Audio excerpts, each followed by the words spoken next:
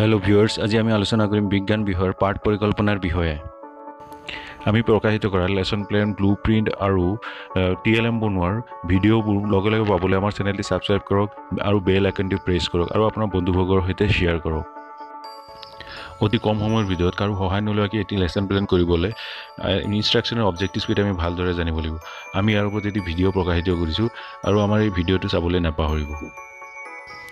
সপ্তম শ্ৰেণীৰ বিজ্ঞান বিষয়ৰ প্ৰাণী উদ্ভিদৰ পৰিবহণ তন্ত্ৰৰ হৃদযন্ত্ৰৰ ওপৰত এটি পাঠ পৰিকল্পনা কৰা হৈছে। ইয়াৰ বিষয়ে আমি আজি আলোচনা কৰিম। প্ৰথমত আমি তথ্য চিনাক্তকৰণ, বিদ্যালয়ৰ নাম, শ্ৰেণীৰ নাম, ছাত্ৰ ছাত্ৰীৰ সংখ্যা, সময়, তাৰিখ আৰু ছাত্ৰ ছাত্ৰীৰ গড় বয়স লিখিব লাগিব। বিষয়, অধ্যায়, পাঠ আৰু পাঠ্যপুথিৰ নাম লিখিব লাগিব আৰু শিক্ষকৰ নাম লিখি শিক্ষকজনৰ ৰোল নম্বৰ বা এনৰোলমেণ্ট নম্বৰ ইয়াত লিখিব লাগিব। প্ৰথম এইখিনি লিখাৰ পিছত আমি লিখিব লাগিব সাধাৰণ উদ্দেশ্য। এই পাঠটো পঢ়োৱাৰ আমাৰ সাধাৰণ উদ্দেশ্যটো কি? ইয়াত আমি লিখিছোঁ তেজ এবিধ কলা হয় আৰু এই বিষয়ে শিশুৱে বুজি পাব। হৃদযন্ত্ৰৰ বিভিন্ন অংশৰ কাৰ্যৰ বিষয়ে জ্ঞান লাভ, তেজ পৰিবহণত হৃদযন্ত্ৰৰ ভূমিকাৰ বিষয়ে বুজিব। বিজ্ঞান বিষয়ৰ প্ৰতি ছাত্ৰ ছাত্ৰীৰ মনোযোগ বৃদ্ধি কৰা।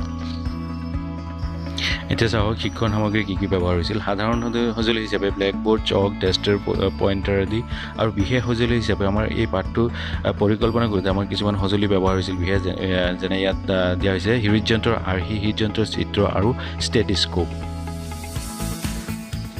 এতিয়া আহিলে আমাৰ প্ৰস্তাৱনা পাঠ বা ইন্ট্ৰডাকশ্যন পাৰ্ট। প্ৰস্তাৱনা পাঠ ইন্ট্ৰডাকশ্যন পাৰ্টটো সাধাৰণতে তিনিটা ভাগত ভাগ কৰা হৈছে: পূৰ্বজ্ঞানৰ ধাৰণা, শিক্ষকৰ কাৰ্যাৱলী আৰু ছাত্ৰ ছাত্ৰীৰ কাৰ্যাৱলী। পূৰ্বজ্ঞানৰ ধাৰণা সাধাৰণতে যিটো বিষয়ৰ ওপৰত আমি পাঠটো ল'ম সেই বিষয়ৰ প্ৰতি ছাত্ৰজনৰ কিবা এটা পূৰ্ব জ্ঞান থকা বুলি ধৰি লোৱা হয়। যেনেদৰে ইয়াত লিখা হৈছে ছাত্ৰ ছাত্ৰী মানৱ শৰীৰৰ তেজ আৰু হৃদযন্ত্ৰৰ সাম্যক ধাৰণা আছে বুলি ধৰি লোৱা হয়। প্ৰস্তাৱনাৰ এই শিক্ষকৰ কাৰ্যাৱলীত আমি এতিয়া কি কৰিম চাওঁ। সাধাৰণতে যিটো পাঠ আমি পঢ়াম সেই পাঠটো পোনে পোনে আৰম্ভ নকৰি আমি বিভিন্ন সাধু কথা নাইবা সাঁথৰ আৰু নাইবা কিছুমান প্ৰশ্ন কৰি ল'ৰা ছোৱালীৰ পৰা সেই বিষয়টো কাষ চপাই লৈ যাবলৈ আৰু লৈ গৈ পিছত আমি পাঠটি আৰম্ভ কৰিবলৈ। আমাৰ পাঠটিৰ নাম আছিল হৃদযন্ত্ৰ। গতিকে চাওঁ আহক এই প্ৰস্তাৱনা পাঠটোত কি শিক্ষকৰ কাৰ্যাৱলী আৰু ছাত্ৰ ছাত্ৰীৰ কাৰ্যাৱলীত কি কৰা হৈছে। শিক্ষক শ্ৰেণীকোঠাত প্ৰৱেশ কৰি শ্ৰেণী শৃংখলাৰ প্ৰতি চকু দিব। ছাত্ৰ ছাত্ৰীৰ মনোযোগ আকৰ্ষণ আৰু পূৰ্বজ্ঞানৰ পৰীক্ষাৰ কাৰণে পাঠৰ লগত সংগতি ৰাখি কিছুমান প্ৰশ্ন কৰিব। যেনেদৰে হাঁওফাঁওৰ পৰা অক্সিজেন শৰীৰৰ কোষলৈ কিহে কঢ়িয়াই নিয়ে? ছাত্ৰ ছাত্ৰীৰ পৰা সাম্ভাব্য উত্তৰটো আমি এনেধৰণৰ দিব পাৰে তেজে। 2 নম্বৰ, শৰীৰৰ বিভিন্ন অংশলৈ তেজ কিদৰে চলাচল কৰে? সাম্ভাব্য উত্তৰটো পাম আমি ৰক্তনলিকাৰ সহায়ত। তাৰপিছত শিক্ষকে ধমনীৰে যে তেজ চলাচল কৰে আৰু ধমনীৰ যোনটো নাড়ী স্পন্দন আছে এইটো উলিয়াবৰ কাৰণে কিছুমান ক্ৰিয়াকলাপ কৰিব আৰু ক্ৰিয়াকলাপ কৰি ছাত্ৰ ছাত্ৰীক সুধিব যে এই নাড়ী স্পন্দনৰ কাৰণটো কি? আৰু আমি ছাত্ৰ ছাত্ৰীৰ পৰা যিটো নেকি উত্তৰ আশা কৰিছোঁ এনেকুৱা পাব পাৰোঁ যে কোনোবা ছাত্ৰই উত্তৰ দিব যে তেজত যিহেতু তেজ এই নাড়ী আমাৰ বিভিন্ন ৰক্তনলিকাৰ মাজত উচ্চ চাপত বৈ থাকে আৰু ইয়াৰ ফলতে এই স্পন্দন অনুভৱ কৰা হয়। আৰু ইয়াৰ পিছত শিক্ষকে আকৌ সুধিব যে আমাৰ বুকুত এনে কিবা স্পন্দন অনুভৱ হয়নে? সাম্ভাব্য উত্তৰটো পাম হয়। আৰু ইয়াৰ পিছত আমাৰ শিক্ষকে পাঠ গহনা পিনে আগুৱাই যাব আৰু এই পাঠ গহনা এনেধৰণে কৰিব পাৰে। আমাৰ শৰীৰৰ বিভিন্ন লাগতিয়াল আৰু বৰ্জিত পদাৰ্থ পৰিবহণ তেজৰ সহায়ত হয়। তেজ পৰিবহণৰ বাবে পাম্পৰ দৰে কাৰ্য সম্পাদন কৰা এক বিশেষ ধৰণৰ তন্ত্ৰৰ প্ৰয়োজন আছে যি অবিৰতভাৱে স্পন্দন কৰি থাকে আৰু এই বিশেষ তন্ত্ৰবিধৰ নাম হ'ল হৃদযন্ত্ৰ। আৰু ইয়াৰ পিছত শিক্ষকে এইখিনি কৈ পিনে পাঠটিৰ নাম ঘোষণা কৰিব আৰু বৰ্ডত লিখিব আৰু ল'ৰা ছোৱালীক কিতাপ বহি উলিয়াই ল'বলৈ ক'ব। ইয়াৰ পিছত আহিল উপস্থাপন পাৰ্ট বা প্ৰেজেণ্টেশ্যন পাৰ্ট। ইয়াত এই ভাগটো সাধাৰণতে শিক্ষণীয় বিষয়, বিশেষ উদ্দেশ্য, শিক্ষকৰ কাৰ্যাৱলী, ছাত্ৰ ছাত্ৰীৰ কাৰ্যাৱলী আৰু শিক্ষণীয় ফলাফল এইকেইটা ভাগত ভাগ কৰা হয়। এতিয়া আমাৰ শিক্ষণীয় বিষয়টো হ'ল হৃদযন্ত্ৰ আৰু ইয়াৰ বিশেষ উদ্দেশ্য কি হ'ব পাৰে চাওঁ। হৃদযন্ত্ৰৰ বিভিন্ন অংশৰ নাম শিকিব আৰু শিক্ষকৰ কাৰ্যাৱলীত শিক্ষকে পাঠ ঘোষণা কৰি এটি হৃদযন্ত্ৰ আৰ্হি ছাত্ৰ ছাত্ৰীৰ সন্মুখত উপস্থাপন কৰিব আৰু এটি হৃদযন্ত্ৰৰ চাৰ্ট প্ৰদৰ্শন কৰি হৃদযন্ত্ৰৰ বিভিন্ন কোঠালিসমূহৰ নাম, তাৰপিছত ধমনী আৰু হীৰাসমূহৰ নাম শিকাব আৰু 2এটা প্ৰশ্ন কৰিব। যেনে হৃদযন্ত্ৰৰ বাওঁ পিনে ওপৰৰ কোঠালিটোৰ নাম কি? আমাৰ ছাত্ৰ ছাত্ৰীৰ পৰা সাম্ভাব্য উত্তৰটো হ'ব বাউলিন। যেহেতু এই বাউলিন উত্তৰটো ছাত্ৰজনে স্মৰণ কৰি দিছে, গতিকে শিক্ষণীয় ফলাফলত আমি লিখিম স্মৰণ।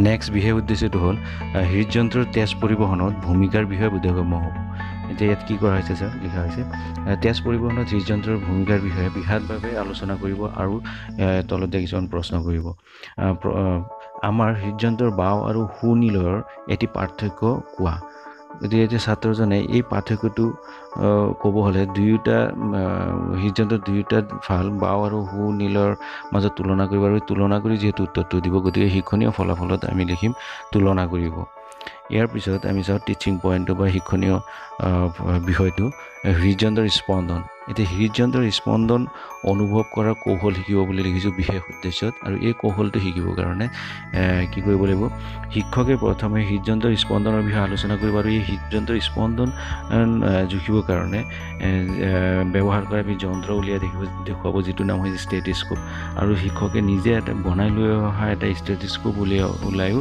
ল'ৰা ছোৱালীক দেখুৱাব আৰু এই ছাত্ৰ ছাত্ৰীৰ মাজৰ পৰা এজনক মাতি লৈ আহিব আৰু এই ষ্টেথোস্কোপটো কি ব্যৱহাৰ কৰি আৰু লগৰ ছাত্ৰ ছাত্ৰী এজন বা দুজনৰ হৃদযন্ত্ৰৰ স্পন্দন শুনিবলৈ ক'ব যিহেতু ছাত্ৰজনে এই ষ্টেথোস্কোপৰ সহায়ত হৃদযন্ত্ৰৰ স্পন্দন বৰ কৌতূহলেৰে শুনিব আৰু স্পন্দনৰ হাৰ জুখিব পাৰিব গতিকে আমি শিক্ষণীয় ফলাফলত লিখিছোঁ সঁজুলিবিধ ব্যৱহাৰ কৰিব আৰু জুখিব পাৰিব আৰু ই এক প্ৰকাৰ হৈছে কৌশল গতিকে আমি প্ৰেজেণ্টেশ্যন পাৰ্টটোত বা উপস্থাপন পাৰ্টটোত আমি আমাৰ যিকেইটা ইনষ্ট্ৰাকশ্যনেল অবজেক্টিভছ আছে আটাইকেইটাৰ কথা মনত ৰাখি আমি এই উপস্থাপন পাৰ্টটো বা প্ৰেজেণ্টেশ্যন পাৰ্টটোত আমি আগুৱাই যাব লাগিব